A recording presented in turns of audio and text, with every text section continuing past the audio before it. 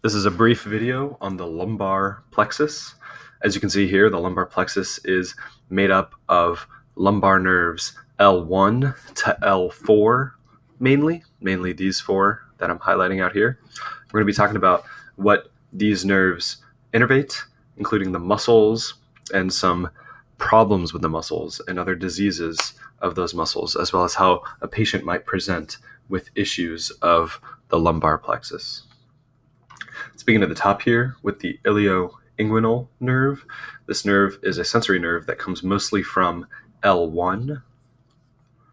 And it's important to note that these are the ventral rami of the lumbar of the lumbar nerves. So ilioinguinal nerve, L1, sensation.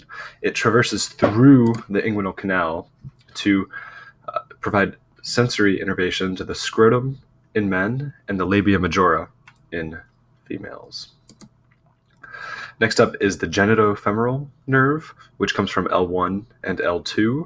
Genitofemoral nerve, as the name implies, has two branches, the genital branch and the femoral branch. The genital branch also courses through the inguinal canal to provide sensation to the scrotum and the labia majora, where the femoral branch goes under the inguinal ligament and provides sensation to an area on the proximal anterior thigh, small patch of skin on the proximal anterior thigh. Sensation is innervated by the femoral branch of the genitofemoral nerve. Next up is the lateral femoral cutaneous nerve. This comes from nerve roots L2 and L3, and this one courses beneath the inguinal ligament.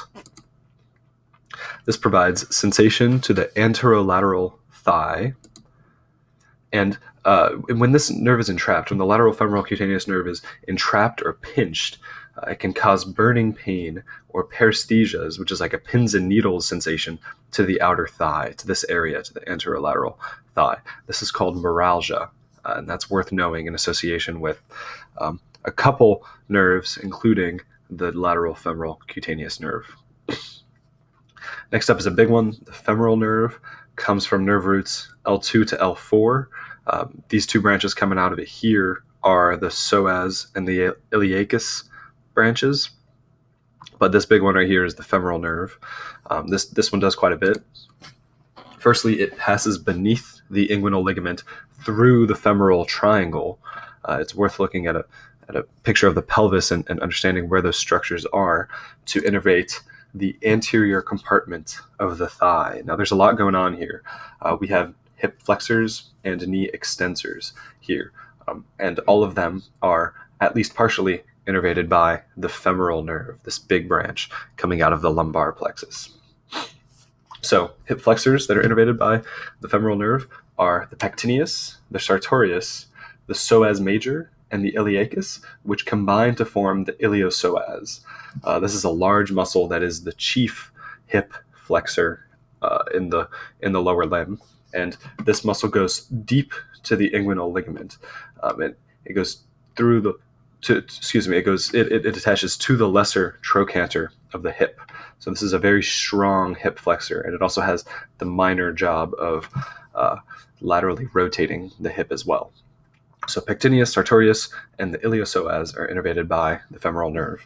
In addition, some knee extensors, particularly the quadriceps, the quadriceps, including the four muscles or the four parts of the quadriceps, is also innervated by the femoral nerve. The four parts of the quadriceps are the rectus femoris, the vastus medialis, the vastus lateralis, and the vastus intermedius. These quadriceps all insert into the patellar tendon. They continue as the patellar tendon, and they attach to the tibial tuberosity. And they all function to extend the knee. Vastus medialis is special because a branch of that muscle goes through the adductor canal, and these four are worth knowing as being innervated by L2 to L4 of the femoral nerve.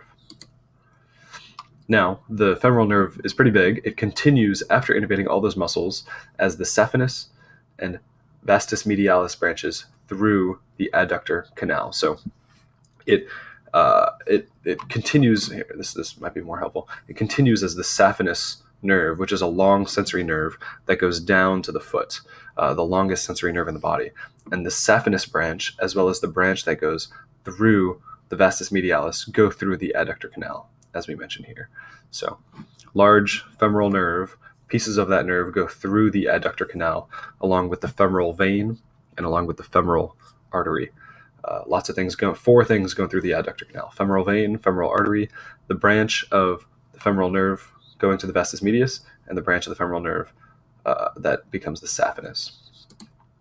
When you have a femoral neck fracture, also called a hip fracture, the patient presents with a leg that is shortened and laterally rotated.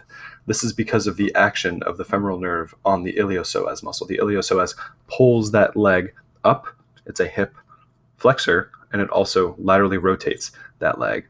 So a hip fracture presents the way it does, that is, presents with a shortened leg and a laterally rotated leg because of the iliopsoas muscle. So that's slightly relevant to the femoral nerve innervating the iliopsoas in the anterior thigh. Femoral nerve also innervates the sartorius, which is a long, thin hip abductor. It's also a hip external rotator and a hip flexor. We had that mentioned here. We're repeating it again here. You'll see why in a second. Femoral nerve also innervates the pectineus, which flexes and adducts the hip. Obturator nerve also comes from L2 to L4, also innervates the pectineus, which flexes and adducts the hip. Obturator nerve coursing through the obturator canal also innervates the gracilis, which is a long, thin hip adductor, and it's often used in muscle grafts. This one has a long tendon, and it's kind of an accessory muscle. It's not super necessary for movement of the leg, so surgeons often take it out and use it for muscle grafts. So gracilis can be used for grafts. The insertion point of the sartorius and the gracilis is at the pes esserinus, which is a literal translation of goosefoot. The insertion points of these two muscles ends up looking like a goosefoot, and that's worth knowing as well. The obturator nerve through the obturator canal also innervates the medial thigh compartment, which consists of many hip adductors. These are the adductor longus, adductor brevis, the gracilis, and the adductor magnus. This is kind of a technicality, but a small portion of the adductor magnus is not innervated by the obturator nerve. This is the hamstring portion. That's not super important here. The obturator nerve through the obturator canal also innervates the obturator externus, which is a lateral hip rotator. And we have a hole in the adductor magnus, an opening called the adductor hiatus, and the femoral artery and femoral nerve pass through this adductor magnus. It's a pretty big muscle, so there's a hiatus in it. So after the obturator nerve innervates many of those medial thigh muscles, it does go on to provide sensation to the medial thigh region. This is the anterior branch of the obturator nerve. And lastly, we have parts of L4 and L5 that go down to the sacral plexus. So this has been the lumbar plexus. Directly below it, and sometimes considered directly with it, is the sacral plexus. There's a connection between the lumbar plexus and the sacral plexus, and that comes from L4 and L5, which go down to the sacral nerves. So this has been a brief video on the lumbar plexus and some relevant muscles and problems with those muscles, diseases that are all derivatives of the lumbar plexus. I hope this was helpful, and thank you for listening.